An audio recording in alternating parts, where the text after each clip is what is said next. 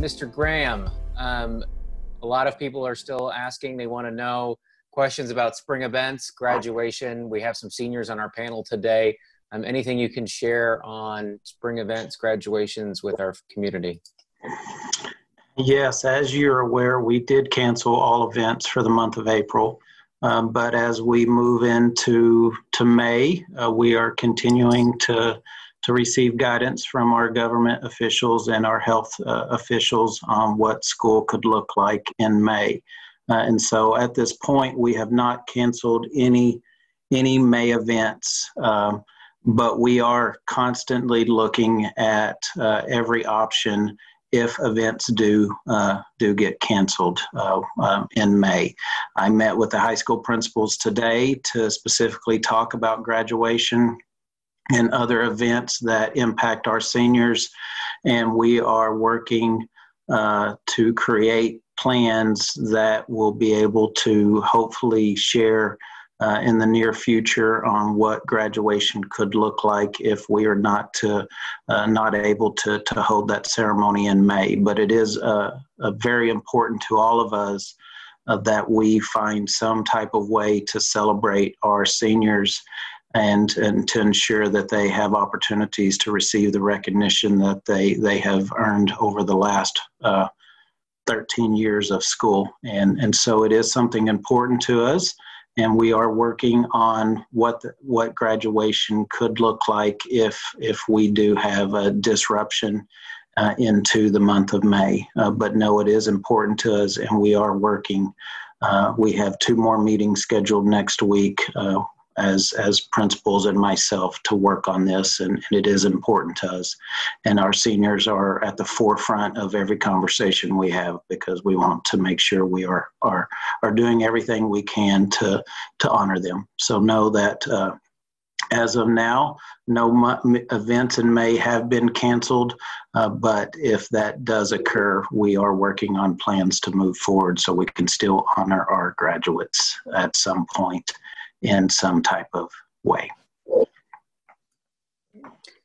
Thank you for sharing that, John. I know it's in the hearts and minds of so many kids and so many families and so many students.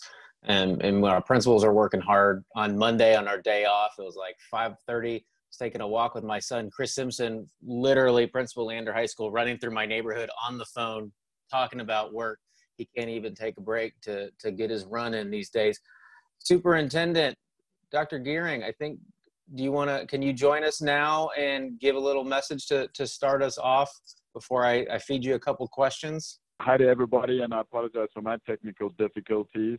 To put it in perspective, I was talking to my teenagers this afternoon about my first computer, which had a 40 megabyte hard drive and a 12-inch floppy disk drive, and it could probably have handled about 1 second of this video conference that's happening right now. And there was no thought of Facebook Live or anything like that. As I was reflecting this week, a little over 3 weeks ago, the week before spring break, we had 41,300 odd students and about 5,000 staff members physically in our buildings doing the work of public school in the great state of Texas. And within a week's time over spring break, we pivoted 180 degrees, and now we have 41,300 odd kids and 5,000 staff members working remotely from their houses in isolation in order to stay safe and stay healthy and stay well. And as I think about that pivot is just incredible.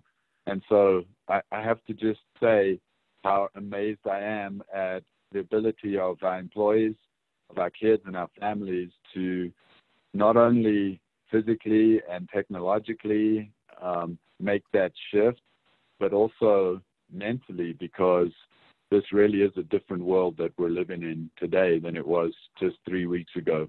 And with the future being so uncertain, I really just want to reach out to people and say, it feels a little surreal to me. I'm sure it does to you too. And know that we're in this together, that Leander ISD is a huge organization, and that means we have a lot of resources. We are a human capacity organization, and that means we rely on connection.